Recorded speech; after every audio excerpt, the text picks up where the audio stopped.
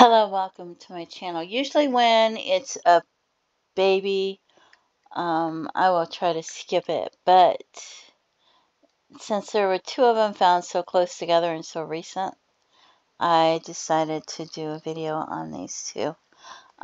September 5th, 1990, in Roswell, Georgia, 0 years old, just days, estimated PMI days. It was a fetus. I guess it says fetus found by plant worker at sewage treatment plant, and I don't consider a child a fetus. I don't like the word, but probably flushed in the toilet. Estimated 17 to 20 weeks gestation, a male child. All parts recovered. See, I see that. I think, well, that was a baby. And then we have another one, another baby that was found. This is September 5th, a month later, October 9th, in Norcross, Georgia. And you can see how they're so close together. They're just 37 minutes apart, but half an hour away. Another baby, an infant,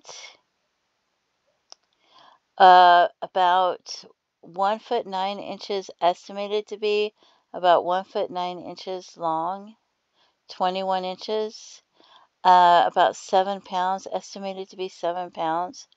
About the remains of a term infant, so a child that had been born, were found in BJ Landfill on Corley Road in Norcross, Georgia.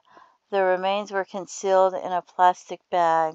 It doesn't give an estimated PMI. It doesn't say how long they had been there. Not recognizable traumatic injuries to a newborn baby.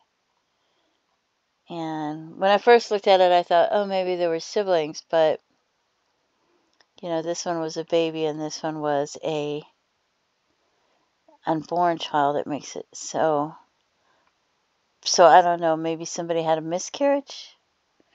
I would hope maybe somebody had a miscarriage, but I'm not sure what happened.